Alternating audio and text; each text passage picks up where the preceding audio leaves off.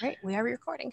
Excellent, excellent. Yeah, definitely everybody on the call. If you want to attend a fun evening tomorrow with our Mappy Hour with Tim and who was all on that one, Ollie? Liz Parrish and Tim What? Nolan. Tim, it's fantastic.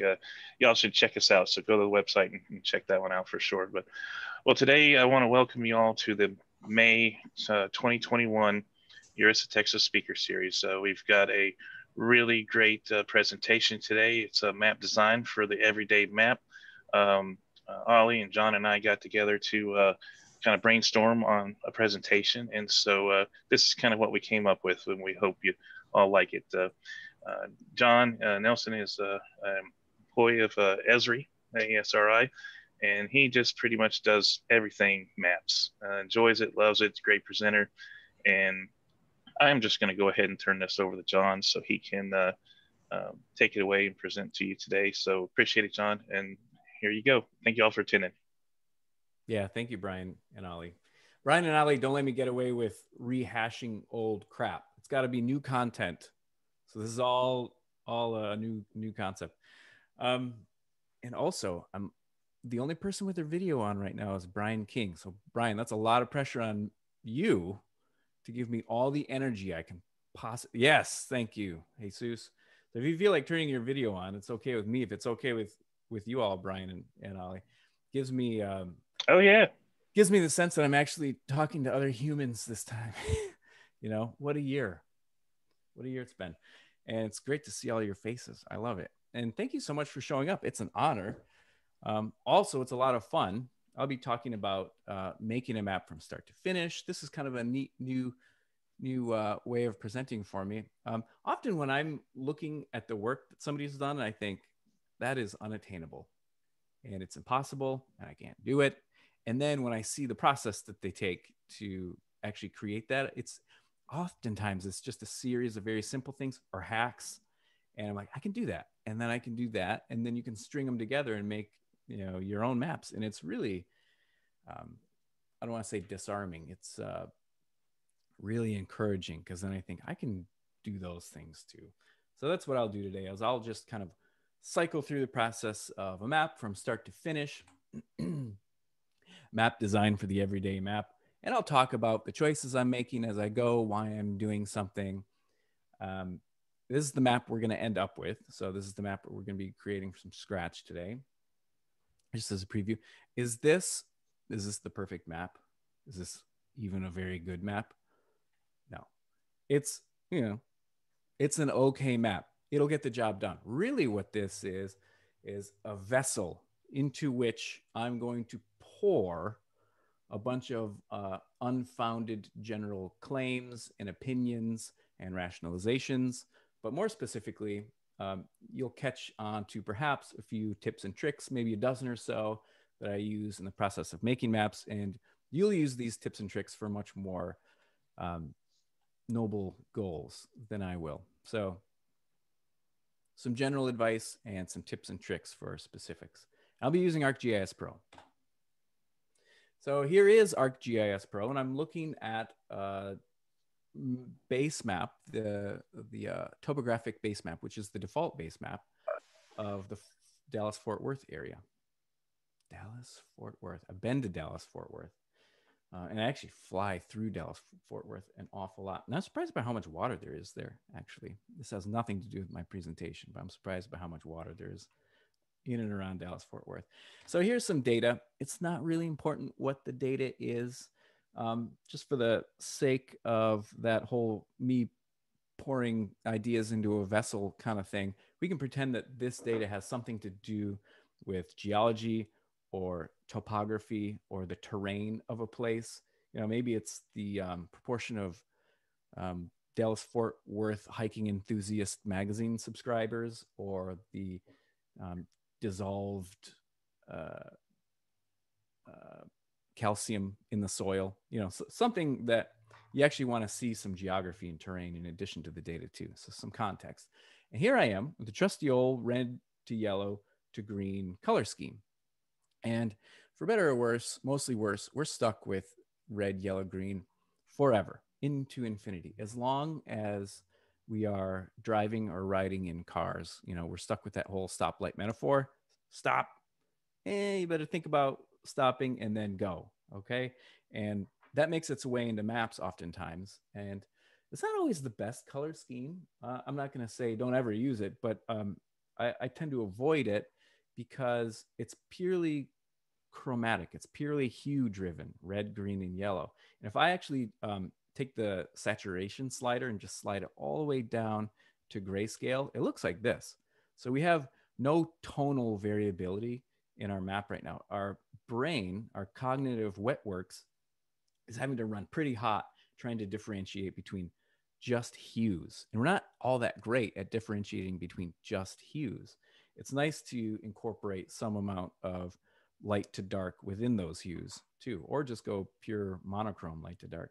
So here is a couple of previews of what that might look like to a person who has color blindness, a couple forms of color blindness simulated here kind of quickly and clumsily, just to give you a sense that if you're using a red, green, yellow color scheme, it might not be the best option for a lot of your readers, and it might be inaccessible actually. So there's some accessibility compliance issues at work, even if you're using a red to yellow to green color scheme. So what do you do, right? Well, like I said, you can have a tonal map. This is monochrome. It's just using shades of green from very light green to very dark green. And somebody who I was chatting with who happens to be colorblind, and I was asking for advice on what color schemes work, a little bit of advice that they gave me, and it's just been amazing, and I've thought of it so many times since, is if you in your color range can vary the tone of something from light to dark or dark to light, then it doesn't matter what other colors you use, you're bulletproof. A person with profound color blindness will still be able to interpret the difference in value from light to dark. And they used the word bulletproof, which I thought was pretty cool. That's probably why it stuck with me. So here is the boundary of our area of interest, our focus area, Dallas-Fort Worth area. And it's just a big, thick black outline, but maybe we can do a little bit better than that. So let's open up our geoprocessing tools. I only want to focus on Dallas-Fort Worth. I don't necessarily need all the data surrounding it. That happens to be ancillary and perhaps even a little bit distracting because I want the people to focus on that area of interest. So I can do a select layer by location and say everything that has its center within this area of interest, select that. And then one of my favorite tools back in the old ArcGIS or ArcMap days was to right click a layer and make a new layer from the selected features. Do you all remember that? I still use it. When it made its way into ArcGIS Pro, I flipped my table and shouted and ran around the neighborhood. It's here. So you can right click on your layer with selections and say, make layer from selected features, and then turn the other one off. I didn't have to delete anything. I didn't have to write a query or anything like that. Now I've just got a focused pile of data in the area that I am interested in, the area of interest. Unfortunately, though, my base map is completely occluded. It's covered up by this data. And I want to know the names of these roads. I want to get a sense for the terrain. Are there rivers nearby? Are there differences in the topography of this area? And I can't see anything. Yeah, it's all covered up with data. So naturally, what I'll do is just set the transparency of this layer to 50%, so I can see through. I can still see my data, and I can still see through to the base map. But it's just not that great. I'm losing so much information. I'm losing half of my tonal variability, honestly, by doing this. And I'm incorporating some perhaps misinterpretation bias because of the underlying colors might impact this choropleth map that has semi-transparency set on top of it. What can I do? What am I going to do? Well, let's take a look at our options. It doesn't always have to be a choropleth map, right? So here is an option for graduated symbols. I can pick graduated symbols and say, okay, now the human eye or the human mind isn't so hot at detecting colors in hue alone. It's really good at detecting senses of light and dark, but it's also really good at detecting the change in something's size. And I like graduated symbols because it's a form of natural mapping. So in the UX industry, there's this design philosophy called natural mapping. And it means the control mechanism for that thing mimics its shape or appearance in real life. I'll give you my favorite example, which is when I'm fumbling to reset my seat position in a car. Maybe I've rented a car and it's foreign to me. I'm fumbling around for the seat controls. If I reach down and the buttons are shaped like my actual car seat, I can feel the back, and I can move the back forward and backward. I can feel the seat, and I can adjust the seat up, and I can adjust the seat down. I don't need to look at what I'm using because my fingers can recognize the fact that it's a car seat and I'm literally directing. That's natural mapping. So natural mapping in cartography might mean there's more of something, so there's more of something on the map. It's a natural mapping. It's a way more mainline way of putting data into our brains is natural mapping. But look at this natural breaks categorization that it's got by default. Natural breaks is okay. However, I almost never use it because if I'm going to create a layout and make a legend for this, and I say, "Hey, everybody, look at my breaks. I've got 22 and 37 and 52 and 71." People are going to be like, really? Hey, it's a little bit confusing, and people are going to think it's a little bit more complex map than I thought. And so they lose confidence when they experience the map, which you don't want to lose confidence. But also they might lose a little bit of trust because they're saying, what are you trying to pull on me? Having categories like this, who knows? This is a very broad swath of data, and then you've got a narrow chunk of data. What's going on here? And you lose trust. So trust is a very big component of cartography. And so if I change this to equal interval, my map is virtually the same, but I have very nice, convenient, easy to understand range breaks here. 20, 40, 60, 80, 100. Everybody can get that. You can imagine those chunks out of 100. And admittedly, I can get away with this because my data is relatively normally distributed. If this were non-normally distributed, I'd have to think of something else. But hey, I lucked out and it's normally distributed. So I'm definitely going to choose equal interval because it's a nice clean legend. And clarity in communication is what a map is all about, right? So if you can access those little bits of clarity throughout the process, go for it. Now, the default, you're going to hear me say the word default an awful lot in this presentation. And that's intentional. I don't want you to think that I hate defaults. Defaults are necessary. Everything has to have a default condition if it's to be. Whoa, that was interesting. We should be defaulted on a mute in this case. Defaults are powerful. Whoever is controlling defaults in the software industry is the most powerful person in that software company. I'll tell you that right now. And defaults are necessary, and they're usually a pretty good choice for getting started. But we want to move past just the default and look at every default and think critically about it and think, how can I improve this and apply my own thinking to this design process? So do I want to stick with fasting Pac-Man symbols here? You got a bunch of Pac-Man symbols, and he doesn't want to eat. He's got no mouth. Yellow, like a lemon map. I don't know. So you can change all of these by clicking into this template and digging into this symbol specifically. And where you change it here, it'll have a global effect and change it for all of those categories. And right off the bat, I can say, well, I'm still covering up a lot of my background map.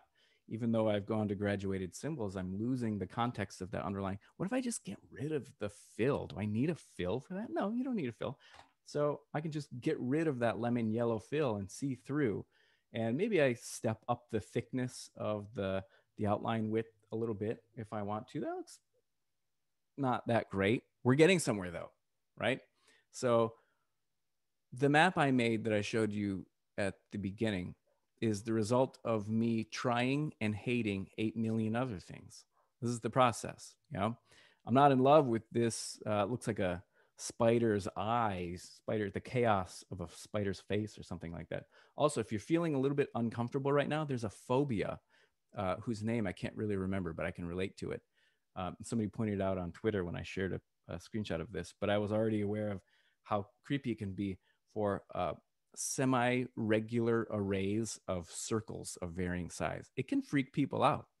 And I was like, this is kind of an interesting what do you mean it freaks you out? So if you Google that later, not right now, you're not going to Google that now, of course.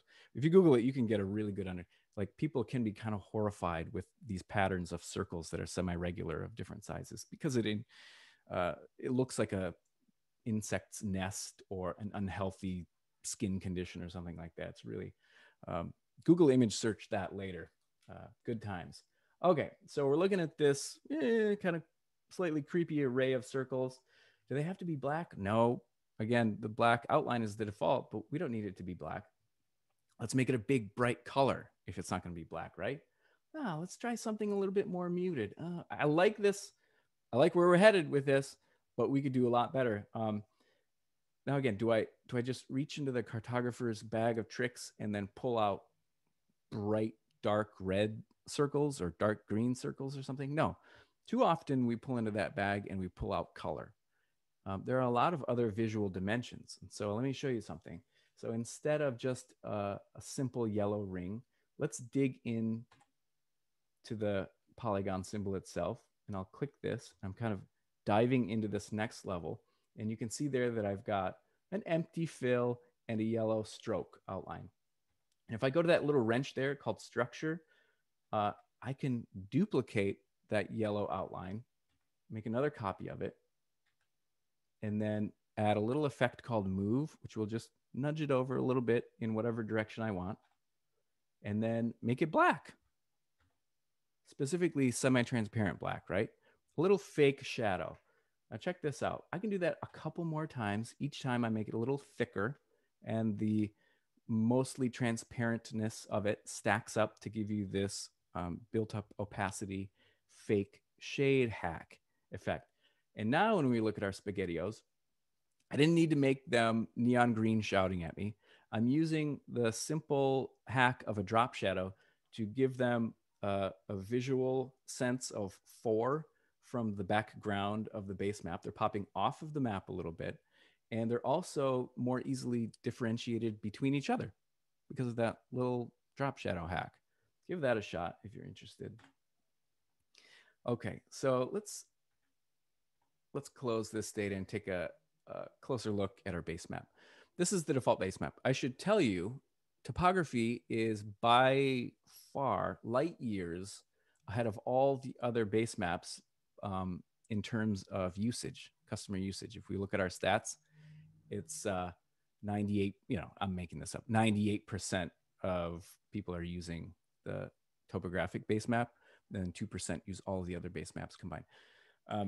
That's a made up stat, but it's probably not too far from reality. Why is that? Why is that? It's because the topographic base map is the default base map, and people just don't change it. It's the default. Okay, I'm looking at a map. I've got data to think about, not base maps, right? And so we just accept that default without thinking about it. But it's fun to think about base maps and pick a different base map, or be crazy and just make our own base map, because we're totally insane map makers, and we're going to make our own base map. Like it's the pre-base map days in ArcMap. Remember that? No base map, and you had to build your own. How terrifying, but fun, freeing. Let's try this. So I can change this to imagery. Why not use imagery for a backdrop to my data?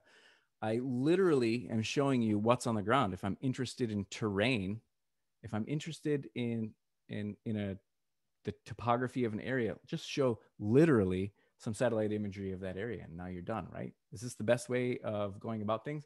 Well, not really, because you're showing an awful lot of detail. There's an awful lot happening in these pixels. It's high contrast, and still I'm not terribly aware of any kind of high areas or low areas. Does Dallas-Fort Worth even have high areas and low areas? Every place does. Every place has a little bit of one. We'll find out in Dallas-Fort Worth where the high areas and where the low areas are. So I'm looking at this. All of map making pretty much is making a generalized, simplified version of the world. And so let's make a simplified version of this. And I'm going to add some data here. Right click the map layer and say add data. It'll open up the trusty old add data dialog, but there's an option there called Living Atlas, a little tab there on the left. If I choose Living Atlas is like a Wikipedia-like repository that Esri makes available for you to put your data in to share publicly, or for big organizations, federal, local agencies to put their data in as a place where they can access it for their customers, or just make it available globally. It's where Esri puts Esri's data that we want you to use, have at it. So Living Atlas is a really bountiful treasure trove of unspeakable pleasures. So let's click on Living Atlas, and there's a lot there. So I'll do a search for hillshade, and I'll choose terrain hillshade. Terrain hillshade is an image service. That means it's going to say, hey, server a million miles away. It's going to go to space. It's going to bounce off space, come back to some server, and say, give me an image service of hillshade at this extent, and it'll be a set of pixels, not tiles. It looks like this. It's like a hillshade. It's okay. Okay, yes, you got me. There's not a ton topographically happening in the Dallas-Fort Worth area, but there's some stuff happening. We can see it. We can see where there's little bits of ridges and maybe a little bit of river valleys. I don't know. What do I do with this? I just lost all the context of my imagery. Is it topography? Is it hillshade, or is it imagery? Well, back in the old days, we might just push the transparency of this hillshade wholesale down, but then you get this kind of diluted, washed out map that kind of looks all gray and not that fun. So with the hillshade layer selected, I'm going to go up into the appearance tab, and there's this just beautiful set of options called layer blend modes. Blend modes are available in ArcGIS Pro. If you have a graphic designer friend, or if you've done any work in Illustrator or Photoshop, you'll know that blend modes are like this, the revving beast engine inside those graphical tool sets. You can do anything with blend modes. Blend modes, don't be intimidated by them. It's just rules that the program takes for how to show something. Technically, the fact that I've got terrain hillshade on top of imagery, and that's what shows up, is a blend mode. Like Z layer, this concept of a Z layer that humans made up, is a blend mode. Now I'm showing what's on top. Transparency is a blend mode. But what this is just kind of breaking that seal open and saying, here's a bunch of other awesome blend modes too. And we'll try something called luminosity. Luminosity, this is pretty interesting. So what luminosity does is it takes the bright and dark texture of that hillshade, and it pulls in the color of the underlying imagery. So really we're colorizing, like people do with old black and white films. We're colorizing the hillshade with the hues of the underlying imagery. It's kind of interesting. So we're blending them in that manner. It's not quite enough though. I'm looking at this. I think we could do a little bit more. So I'm going to go back into Living Atlas, and now I'm going to search for something called terrain. And there it is, terrain. Terrain is just a digital elevation model service that covers the whole world. You zoom out to the whole world, it'll show you the DEM for the whole world. You zoom in to Dallas-Fort Worth, it'll show you the DEM for Dallas-Fort Worth. That's great, super convenient. You don't have to worry about finding your own elevation models and worrying about scale. It's all there for you in this image service. Isn't it beautiful? Isn't this a beautiful image service? I like clean, minimalist maps enough, just like anybody else, but holy smokes, what are we even looking at here? It's like a dark, what have you done, Nelson? You've ruined your map. Okay, well, the way elevation models work is low areas are black and high areas are white. And the Mariana Trench is really deep and the tip of Everest is really high. What's Dallas-Fort Worth got to say about that? It's the very middle of that unknowably vast sandwich, right? Dallas-Fort Worth sandwich. You aren't stuck with it, right? You can inform it and say, hey, don't color scale the whole thing based on this global data, based on the whole world. Make it dynamic. Say, where's the lowest area in my map view and the highest area in my map view, and set those to black and white. Now, all of a sudden, I can see some elevation, right? This is a digital elevation model that I can start making some sense of. And naturally, what I'm going to do is open the appearance tab, check out the blend modes. And in this case, I'm going to use a blend mode called soft light. Soft light will take the lightness and the darkness, and it will multiply it based on everything that's underneath it.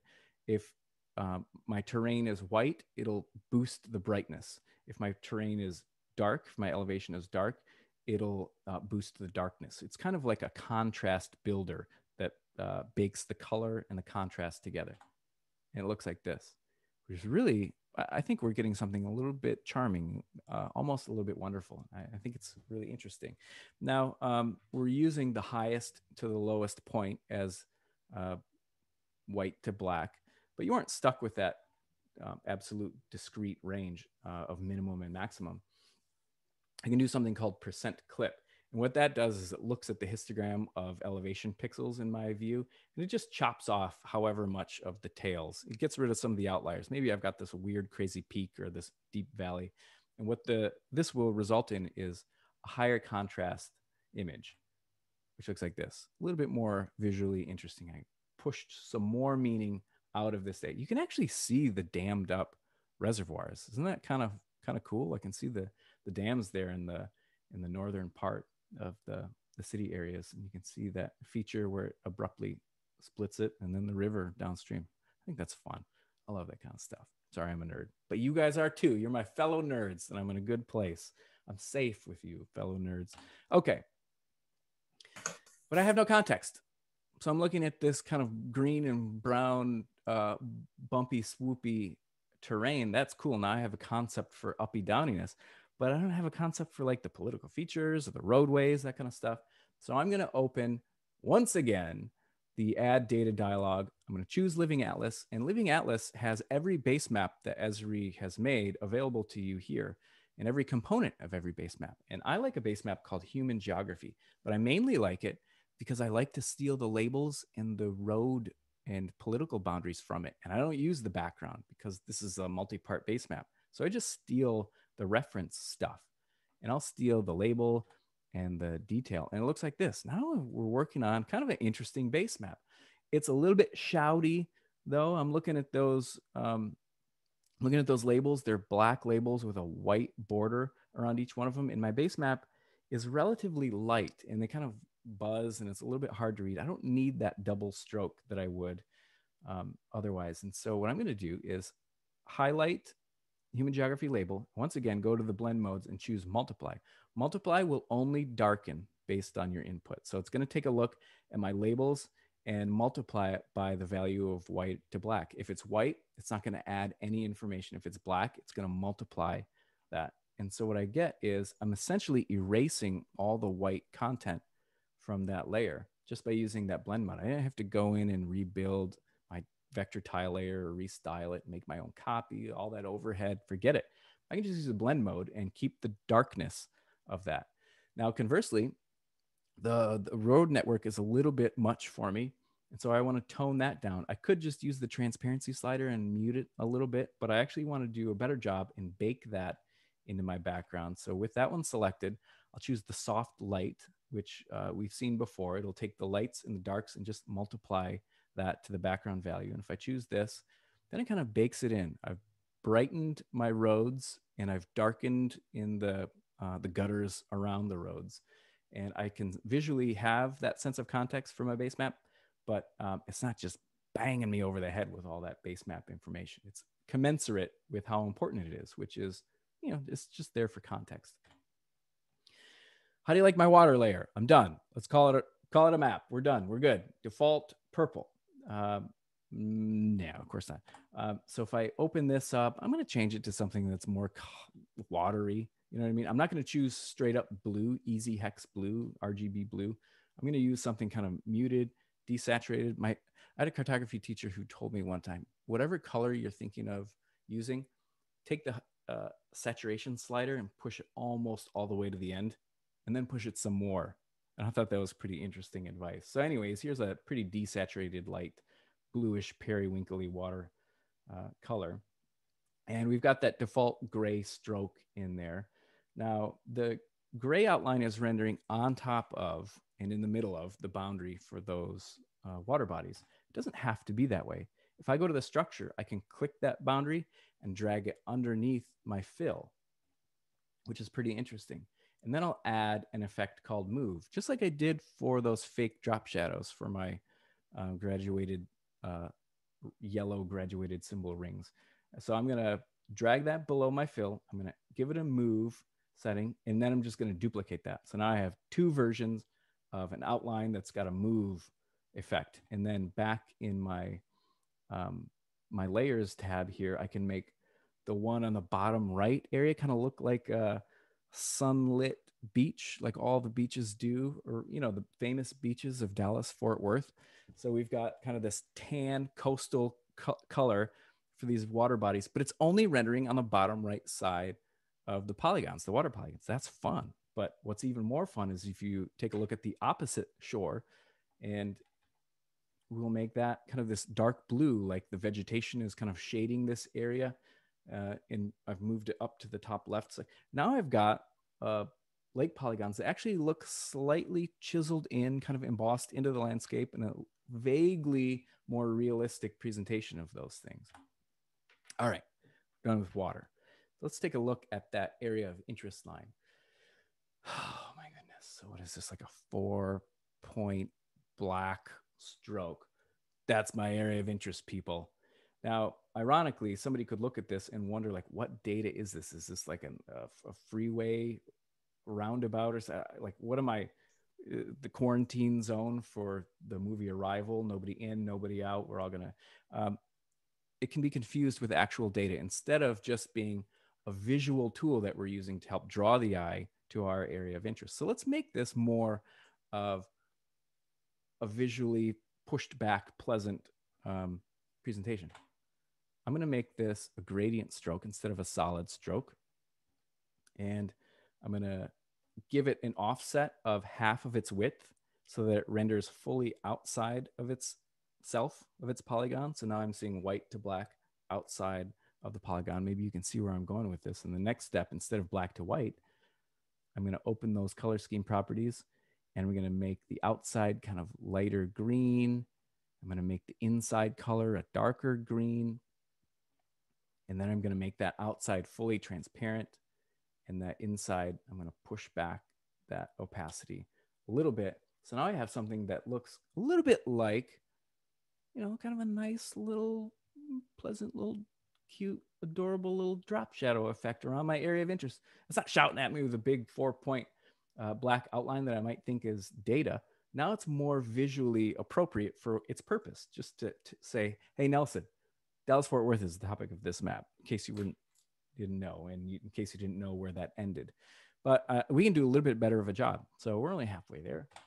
I'm going to, once again, open trusty old add data. I'm going to click on Living Atlas, and I'm going to search for what is easily my favorite layer in Living Atlas. And you can quote me on this. Global background. Global background is exactly what it sounds like. It's a giant rectangle that covers the whole world. That's it. That's all it is. A rectangle covers the whole world. I'm going to add this, and it looks a lot like you may have imagined it was going to look like. It's a giant rectangle that covers the whole world. But what it is an input for geoprocessing tools. This happens to me all the time. Almost every map that I make has at least one instance of global background pulled into it, so I can cookie cutter something out of it. Speaking of cookie cutters, let's open the erase geoprocessing tool. And I'll say, hey, I want to erase the Dallas-Fort Worth area from my global background polygon, which looks like this. Now, it can be impossible to mistake where my area of interest is. Boom, Dallas-Fort Worth. This is what I'm looking at. Is it good looking? No, but we're not done yet. Now I've made it white. Now it's done. No, I'm just kidding. This could be an island for all I know at this point, right? If I didn't know anything about Dallas-Fort Worth, I might think, you know, is this an island? What's going on here? What's around it? I want a little bit of context. So instead of just being solid white, I'm going to once again visit my good old friends, the blend modes. And I'm going to use soft light again. If you haven't picked up on this by now, soft light, I think, is my favorite blend mode because it's the most variable. If you've got light content, it'll boost the brightness. If you've got dark content, it'll boost its darkness. And it's just super handy and flexible. And there we go. So now I've blend moded my area, my not Dallas-Fort Worth polygon. So I can still see, I have the benefit of context, but visually it's been reduced and I can have that context around it. But my eye is pleasantly drawn, as all eyes are, always, to Dallas-Fort Worth. Now I'm going to drag that water polygon down under my base map label because it's driving me insane that those lakes cover up some of the labels. Like, look at Rockwall over there getting covered up by my lake. So I'm going to drag that down. Hey, I just recently learned, and Ollie's in Rockwall. Rockwall is named after what people thought might be a natural or an artificial ancient stone wall that was uncovered in some unbelievably weird manner. They're like, this is like a many thousands of year old, but I think it turns out they think it's actually a natural feature, but it sure looks a lot like a rock wall. Google that later too, after you're done with your phobia Googling. Gross circle phobia is probably a good way to Google the other phobia thing. So, okay, now rock wall has popped up on top of the lake. It's not been submerged. Moving on, I think we're ready to create a layout. So I'm working on my map, and now it's time to make a layout. This is the goal of the whole thing, is to make a layout. In the insert menu, I've chosen new layout, and I'm going to choose a custom page size, of course, because none of those amazing options are good enough for me. I know that I want this to live on a typical computer monitor, which in my case is 1920 by 1080. But that aspect ratio holds up a lot of the time. If you're using like these iMac people that I'm jealous of that have the monitors that are like a drive-in movie, it's the same aspect ratio. So you'll get away with this aspect ratio. It's the dimensions of my monitor in this case. So there it is, a little mini version of my monitor saying, hey, John, what are you going to put on me? And I'm going to insert my map. So I'll choose the insert tab. I'll expand the map frame. I'll click on my wonderful map of Dallas-Fort Worth. And there it is, kind of far away and very small, lonely, sitting there in the plains of mid-north Texas. I don't know. There's probably a better term. I'm sure there is. I'm going to rename this because I'm fastidious and I'm going to have to keep track of things because things are going to get pretty busy in this layout in a little bit. And I'll call this main map, and I'll dig into its properties. And in its properties, by default, I've got a 1 pixel black border surrounding my map frame. And I am definitely going to change that to 0 point border because I don't need a 1 pixel black border around everything, right?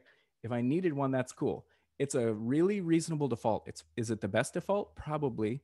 But again, take a look at defaults and change what you decide needs to happen. I'm going to get rid of that outline. Too many outlines and too many maps, folks. And now I'm going to activate it. I'm going to right click the map frame and activate it. What this does is kind of punches a navigation interface in so I can kind of zoom in and center and position Dallas-Fort Worth how I like. And then I hit close. And now I've got a nice view of Dallas-Fort Worth. And I'm going to turn on my data. Remember this? Remember my data layer where I feel like I've been through so much with you all. And gosh, remember talking about graduated circles? Okay, there they are. And I'm going to copy this map. If I look at this layout, I'm making the best use I've got. I mean, like, look at the shape of Dallas-Fort Worth. It's this tall, but it's kind of roundish. Got all this wasted space on the end. At the same, and there's nothing wrong with that. It's okay to have empty space as long as it's balanced. But I also have a comparatively densely packed set of graduated symbols along the center, and that depression area from the north through downtown Dallas. See how it's densely packed there? I want to have an inset map that shows that with a little bit more resolution. No problem. Do I have to start over and make a new map? No, check this out. I'm just going to copy this map and right click my layout and hit paste. And it'll add another version of my map, which I can very easily just resize to however I want it, wherever I want it to live in that layout. And now I have an inset map. But what's the point of my inset map if I haven't zoomed in or changed anything about it, right? Also, the area that I'm interested in has a pretty reasonable angle. And if I zoom in, I'm going to lose a lot of the data at the corners. I want to rotate that inset map to line up with the space that I have available because I'm pragmatic. And if well, first I'm going to right click my main map and I'm going to move it over so it's not getting clipped off. Now I'm going to right click my inset map, dig into the properties, and there's a rotate feature. Isn't that cool? Check out those tabs, what's in there. For the longest time, I just ignored those things, but there's so much magic in there, so much fun. Too much fun? Yeah, probably. But maybe you work by the hour. Go ahead, have some fun. And I'm going to set a rotation angle of -40. And now I've got a more aligned set of data for my inset map. I'm going to activate this. I'm going to zoom in so it fits. And I've got a main map and I've got an inset map showing me a little bit more detailed view of my beautiful friends in Dallas, Fort Worth. Now, it's got no outline. Remember when I deleted the outline? Well, I still have no outline around it, but now I kind of need one, right? Shame on me, Nelson, getting rid of all my outlines. Now I'm going to add one back. Well, that's okay. That's why it's nice to have a default outline there that you can tell that you have the choice of having an outline. So if I right click and choose the properties for this map view, I can click on this border symbol and dig into it a little bit more. I don't have to just click on a color or a thickness. I can click this and dig into more options, which I definitely suggest you do. And true to character, my nature is to change things to gradient strokes. I'm going to change this to a gradient stroke too. No surprise there. And it's black to white. I'm going to make it black to fully transparent black, not fully transparent white, or else you get all kinds of gray tones in between. Black to transparent black. Okay. And then I'm going to fade back. So it's semi-transparent black to fully transparent black, just to make it a little more subtle. You know, we don't need it to shout a shadow at us, just kind of a cute little shadow that says, hey, you know, I'm a little shadow. And right now we've got a 6-point fat stroke around this, and half of it is covering up the other side of the map. So what I'm going to do is expand the offset effect and give it a negative offset. So it snugs it in to only render inside that map view. And now I've got a main map and an inset map. And that inset map has an inner shadow that helps it visually recede a little bit from you. So the main map is coming towards me, you know, optical illusion wise, and my inset map is kind of pushed away a little bit. And that's just the way that I want it. That makes sense to me. That's okay. And now I'm going to insert a rectangle. Why am I inserting a rectangle? Well, look at all that area up in the top left. I've got to have a title and a legend for something like this, right? And another thing I learned in college, which was 65 years ago, I learned when you're creating a layout, try to achieve balance and pretend that your map is a plate of food. You know, you're going through the potluck. We call them potlucks in the Midwest, I assume. You go to a barbecue joint, and you've got a plate and you've got to balance it. You know, you got the thing over here and the mashed potatoes over here and the coleslaw on this side. Your plate can't tip. That's the same way for achieving a balanced layout. Just make sure everything is visually balanced so your plate doesn't tip over and you lose the barbecue. So I'm going to draw a big rectangle over here where my nice little house for my title and my legend live. Some happy little place for those things to live. And by default, it's a black, good old 1 pixel black border by default. That's okay. You're not stuck with it. I'm going to actually uncheck that black border and choose a gradient fill. The default gradient fill is buffered with discrete steps. But instead of buffered with discrete steps, I'm going to choose linear with continuous smooth transition. And instead of that semi-transparent black to white with all those muddy gray tones in the middle, I'm going to switch that around and make it white to transparent white. Now we've got something kind of nice and glassy. It fades off to nothing. Now I want to rotate it so that it's only kind of painting in from the corner. I don't know if you can see my picture right now. I'm doing a lot of hand gesturing and a lot more than I thought I would. This corner, I want it to kind of be like a little sun fade, kind of place for my happy title and legend to live. And you know, I can expand this drop list and really fine tune this and push those color handles here and there until I get something where I can't see like an abrupt edge. Just looks. If you didn't know I added, if you didn't watch me just add this rectangle, you wouldn't necessarily think that there's a big faded thing there. It's just pushing back the content behind this area to allow room. So it affords me a safe place to have a title and a legend. Safe places. And, you know, if I'm looking at this map, did you all notice my default? How many of you love the default base map credits that appear in your layout? Do you guys love those? I love them. I just can't get enough of them. Everybody needs to get credit. That's cool. But by golly, they could look a lot better. And the fact that the same content is repeated twice drives me insane. I've got black text with a white stroke again. It's buzzy, but that's okay. That's the default because they don't know if I'm looking at a dark base map or a light base map. They've got to make it work in both cases. But check this out. When I learned this, it just blew my mind. If you're in a layout, go to the insert tab and choose dynamic text. Scroll almost all the way down to the bottom. It's hidden because nobody wants you to know about this. And choose service layer credits, service layer credits. Then you can click on the map anywhere and it turns it into something interactive. And you can, well, you could drag it off screen outside of your layout, but you're not a monster. Give credit where credit is due. You can resize it, give it a muted color that's commensurate with how important this is. This is the equivalent of the fast talking guy at the end of a radio ad, right?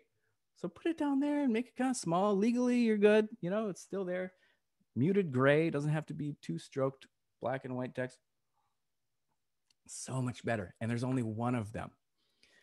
If you remember nothing, remember that trick for being able to edit your service layer credits. I'll show you again. It's up in the dynamic text area, service layer credits. Okay, good.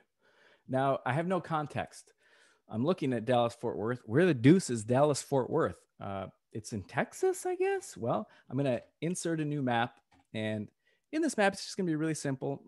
I'll choose my shape of Texas, and I'll copy in my area of interest once more, and I'll give them a couple pretty muted colors. I actually used the new eyedropper tool, which is awesome. And I just found some light part of the base map, and I clicked that for the background of Texas and clicked a dark green area for the area of interest here. And I named it reference, and I gave it a not web Mercator projection.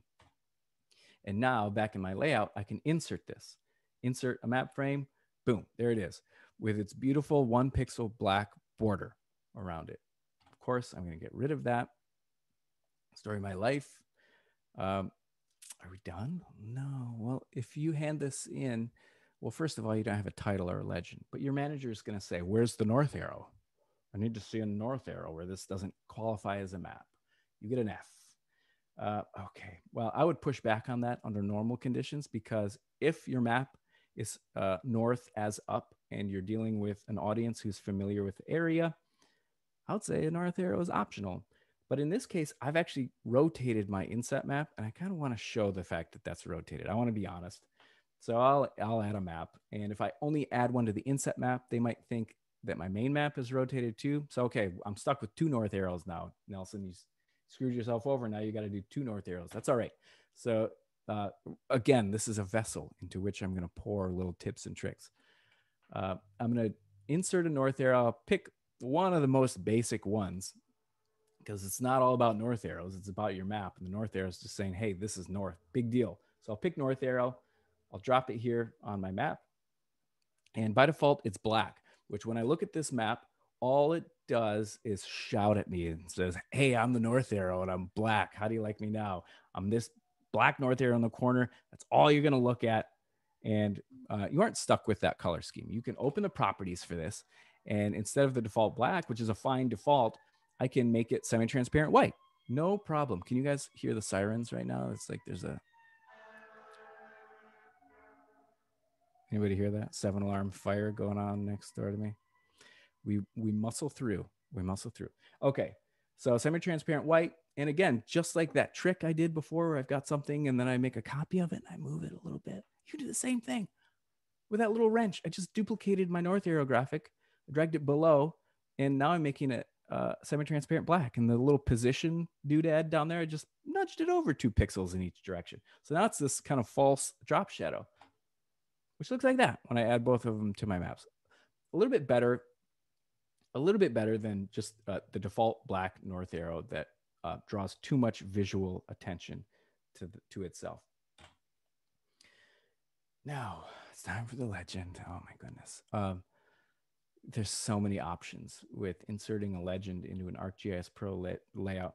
No one can know the end of the options. It's so bountiful. And that's cool. If I'm not terribly familiar with all of those options, just because I actually, I rarely use them, even though you should use them and they're powerful and great tools. So I'm going to insert a legend, and I'm going to, with my data layer selected, just click on the map and it'll drop a legend in there. And by golly, if it didn't put a 1 pixel black border around it. And it's got the title of my layer, and it's got the attribute by which I'm visualizing it. And it's got 0 to 20 with 6 degrees of precision, 6 decimal places of precision. Oh my goodness. I think we can simplify this. And I'm going to simplify it manually. I'm going to right click and choose convert to graphics. And now this thing is just a set of graphics. I can delete things and edit things as I see fit and rearrange them. So I immediately got rid of that border, and I got rid of the 2 titles, because the title of my map is going to be the title of this legend. And I don't have the word legend in here because it's a legend. And I'm also going to reduce the complexity. I don't need 6 decimal degrees of precision. I don't need 20 to 40, 40 to 60, 60. Everybody gets what's going on. I can just say 20, 40, 60, 80. And when I look at this, I actually want to invert this, because bigger things should stack up on top, in my opinion, or left to right if you're in an English-based left to right reading culture. So here it is. And I think that's more intuitive alignment of this very simple legend, which and then next I'm going to add some, you got to add some text in there. Normally there's a little bit of text that you're forced to add in there. If nothing else, sign your work, put your name on it. My mom always told me when I drew a picture, put your name on it, sign your work. 2 reasons for that. The first reason is you did some good work. Go ahead and sign it. That's all right. Take credit for that. Good job, you. Put your name on it. Second is you're going to do a lot better job if you have your name on it, right? If you sign your work, I guarantee you're going to be a little bit more careful and thoughtful about the design process, and the caliber of your work will be improved as a result. So always sign your work. All that's left now is to export this sucker, finished map.jpg, and it's out the door. We're done. We did that. Now, I want to thank you for whiling away 55 minutes of your allotted time on this earth with me. We covered 148 slides.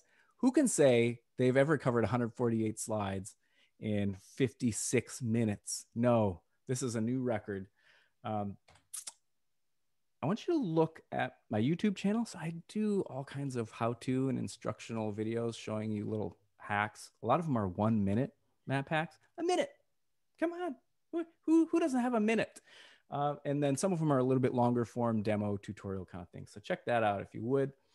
It would be my honor if you did that. Thank you very much for hearing me out.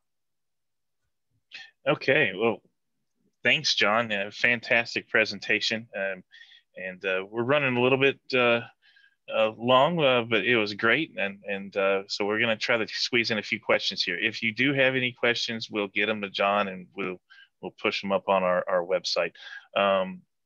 First things first is I want to make sure before everybody jumps off here, I think we had a record today. Ollie, I think I saw 326. Is that somewhere in that ballpark? Yeah. Okay. I want to invite everybody tomorrow. Come to our Mappy Hour. We've got 2 great presenters coming in tomorrow. Let's see here. It's a virtual Mappy Hour. Feel free to join us. We got Liz Parrish and we got Tim Nolan, and it should be a lot of fun. It's a DISC personality test. So let's go ahead, Ollie. We got some questions and we got people bantering, and it's all been good. So let's kind of scroll through them. Yeah. So one of the first questions I was able to find is, are the waters of the U.S. in the Living Atlas? Not all of them. You have to look around. The one I used is just a layer I had locally that I have a high resolution layer water layer for that area. A lot of what we do is just Google around looking for good. I Google the word shapefile and then what I'm looking for, and I cross my fingers. I believe you can pull in the water bodies from the NHD layer as well. So, but yeah, Brian's the Texas water guy. Brian, you probably have all these things. Yeah, that's what we do is water. I guess what is it? Only one natural lake in Texas. So it's Caddo Lake. All right, so everybody's thanking you, John. Great presentation. We got 2 minutes here. Ali, do you see any more questions? I'm scrolling through myself. Yeah, there's a couple more here. When you select a layer from the table of contents and apply blend mode, is it only blending with the layers below it in the table of contents? Correct. Okay. Yes. Yep. All right, and the next one, could you make some contours in the DFW area from this DEM, or would that be inappropriate since the Living Atlas terrain layer is a DTM? Ooh, interesting. I don't see why it would be wrong if you wanted contours to generate contours from the elevation input, the DEM input. There's a few different tools you could use to do that. Okay. All right.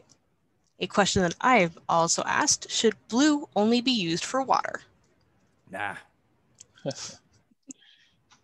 Use it for whatever you like. I'm trying to find some more in here. Oh, should it only be like, if you're using blue, it darn well better be for water. I was saying water can be any color, but usually it should be blue. Yeah. But man, I use blue all over the place for not water stuff.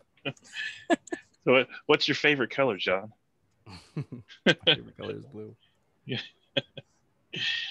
Yeah, I've got a lot of comments. People are definitely getting a lot of good tricks out of here, changing people's lives every day, including mine.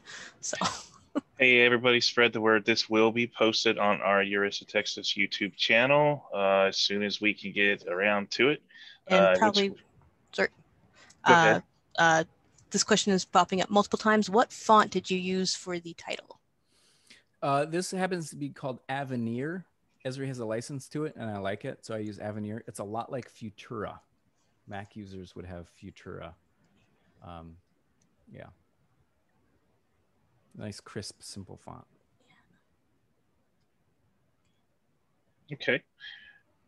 Well, we are right at 1 o'clock. John, once again, thanks for the presentation. It was fantastic.